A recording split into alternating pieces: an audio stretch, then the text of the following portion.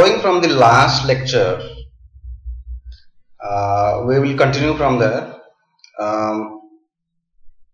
In the last lecture on exploratory data analysis, we saw how to do exploratory data analysis using proc means, proc univariate, and then proc frequency.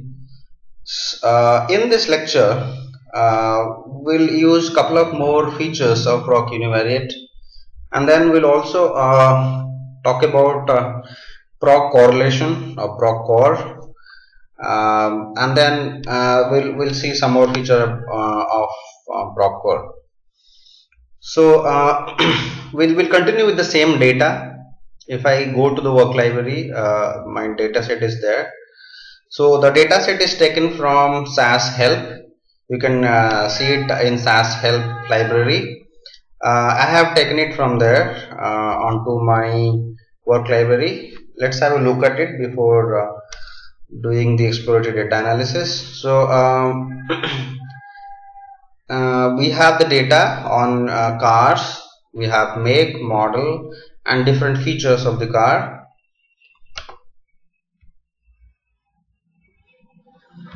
Okay. As I said, Proc Univariate is very helpful doing exploration on data. So before you do modeling, for every numerical variable, you just put all the numerical variable in the univariate procedure and try to analyze different aspects of it, different characteristics of that variable. It really helpful because it gives you a very detailed analysis of that variable. In this particular model, we will see some more feature about proc univariate. If you remember, in the last lecture, we studied how to plot a histogram and how to have a quantile plot, all that. So there is an option known as ALL or all, wherein if you put that option in proc univariate, you will have a lot more statistics that you usually don't get in a in a simple proc univariate, and also you get some more plots. So let's run this. So the syntax, as you can see, is proc univariate, same syntax. Only difference is that you just have to put ALL at the rightmost part of it. So when you run this,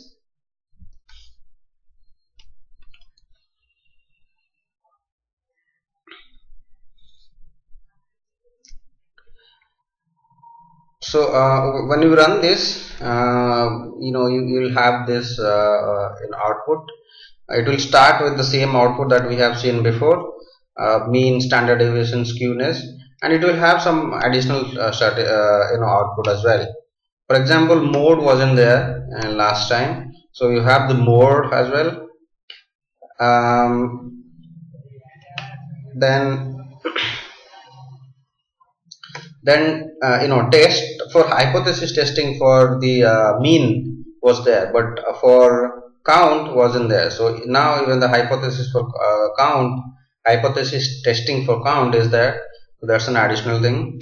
And then test of normality wasn't there. So you have the test of normality here. As you can see, you have Shapiro-Wilk test, Kolmogorov-Smirnov test, Anderson-Darling test. So all these tests are done to see whether your data is normally distributed or not.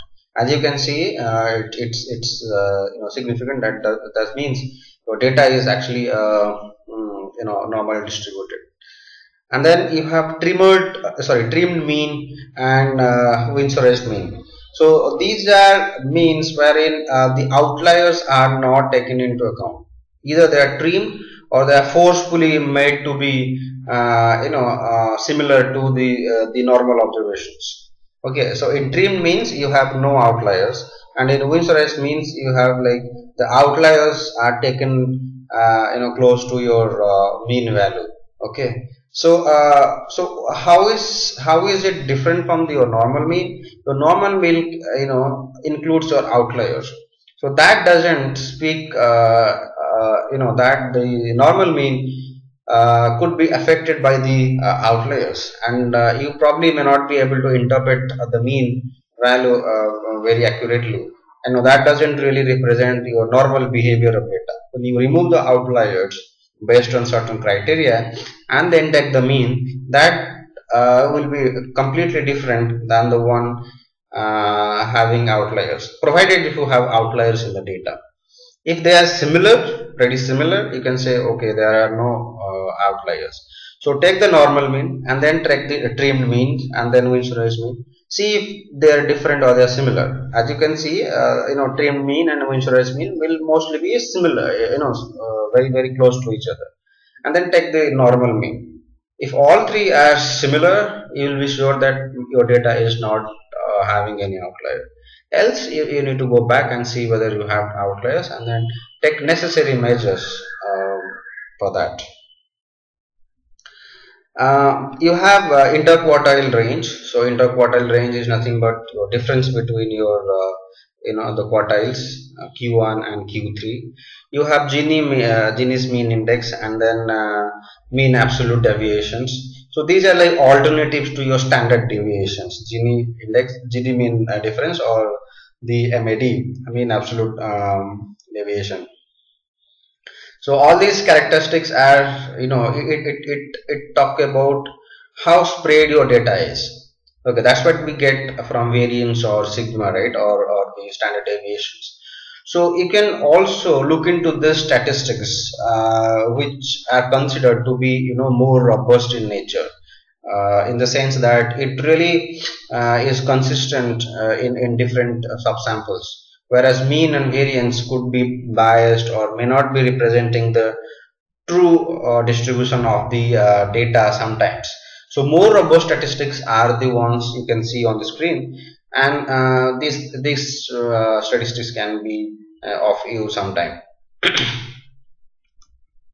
And then you have the quantile distribution. Quantile distribution, as you can see, it's much more detailed, right, than what we have seen previously. You have the extreme observations. So these are all extreme observations, that both highest and the lowest observations. There are extreme values, that means top 5 values and the bottom 5 values. These are also given, so you can just take a look at them and see whether couple of these values are completely different and they're very far away from the normal observations.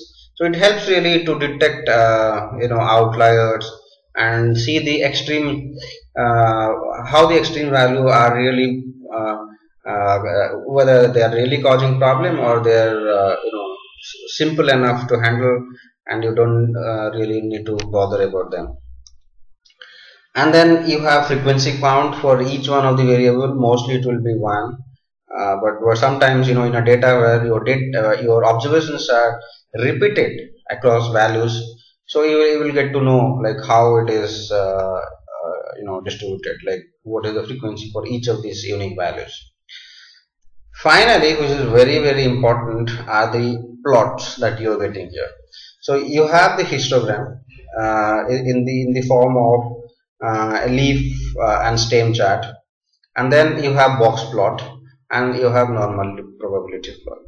To know about these things, you need to go back and read what is leaf and stem chart, what is a box plot, and then what is a normal probability plot or QQ plot. So what essentially we get to know from the the charts, the first 2 charts, is that how the data is distributed. So that is another way of knowing the data.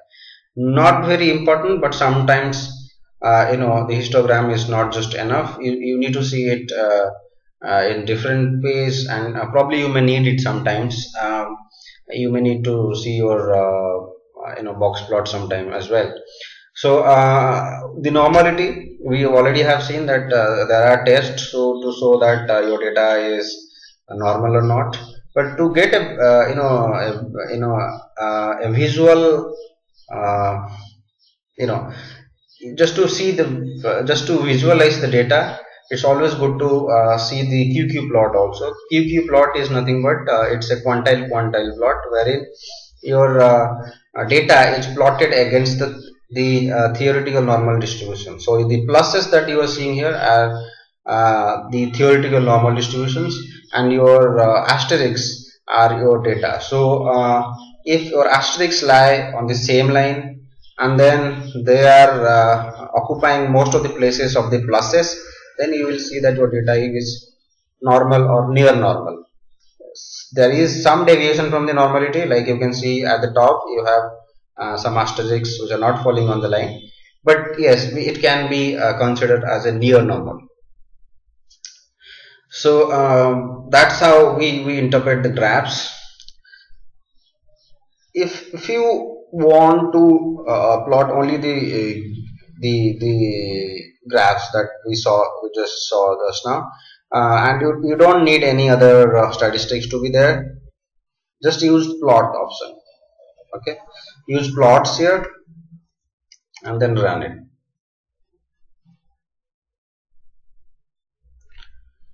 You will see that the detailed description is not there.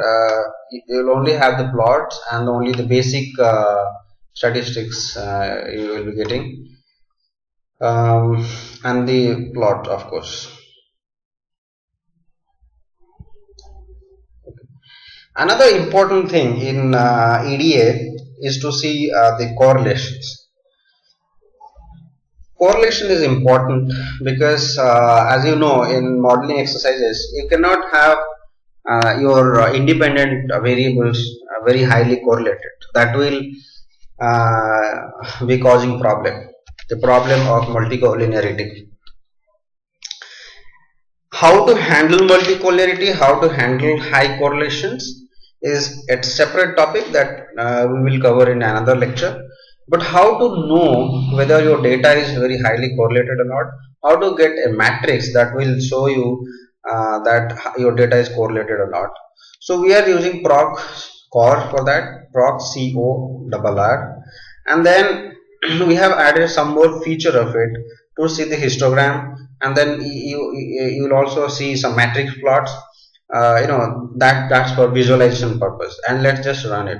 Syntax is very simple. You can always add your additional feature, else if you don't want to add, you can just delete from this place. Okay, so this portion you can just delete. If you want only the correlation, you can, you have to give the variable obviously. So this portion has to be there, but this part and the part above that, this one, you can just remove them if you don't want the matrix plot along with the correlation matrix. So let's run this.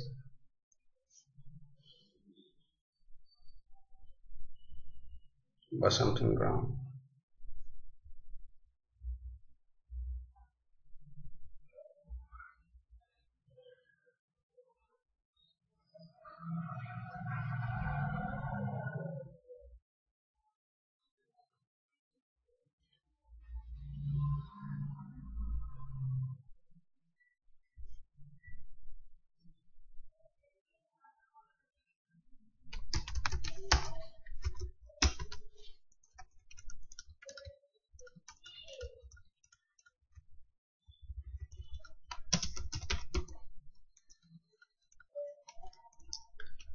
Okay, I am struggling with the syntax. I will cover it later. We'll just see the correlation now. Later on, I'll show you how to have the matrix plot. Something is wrong again.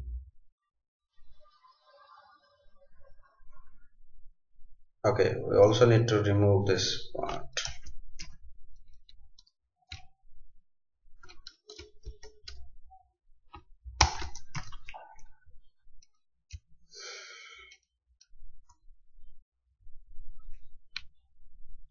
Okay, so we have just run the simple correlations. We'll plot the the matrix plot later. I'll just check the syntax again. and then in a separate video I'll explain about it. So your matrix, your correlation matrix look like this. You have,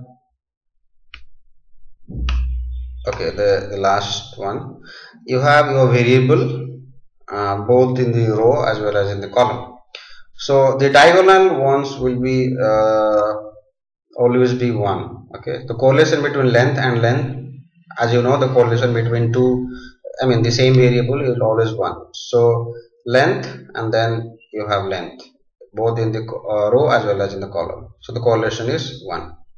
The correlation between length and weight is 0.6. Similarly, the correlation between length and invoice is 0.166, and that with engine size is 0.6. Similarly, if you go downward, the correlation between length and weight is 0.69. Okay, so if you take the only the diagonal matrix, only the semi-diagonal matrix, that is enough. The semi-diagonal matrix is again repeated at the rightmost part of it, or the lower diagonal matrix and the upper diagonal matrix, they are just a reflection of each other, mirror image of each other. So that's how you interpret the correlations, and then you see like which all cases where you have high correlation, like you see the correlation between engine size and weight are highly correlated. It's 0.8. So that can be a problem in the modeling. So you may want to remove one of the variable, or do some modification to the variable to ensure that your variables are not very correlated. So that's the way you interpret a correlation matrix. So you can save this output in a separate data set. Sometimes we may need this to be saved somewhere. So what you do, you use out option and then give a name. So we are saving it in the work library. You can always save it in any permanent library. So if we run this, you will see that in the work library you have your correlation matrix. If you click on this, the correlation values are now saved in separate data sets. Okay, and along with the correlation you have mean, standard deviation, and the number of observations. So that's all in the this particular video.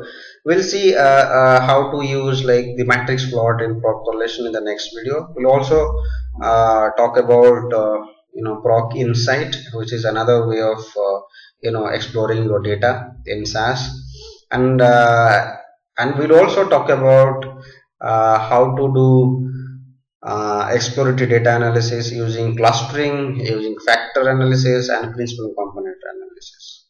So thank you.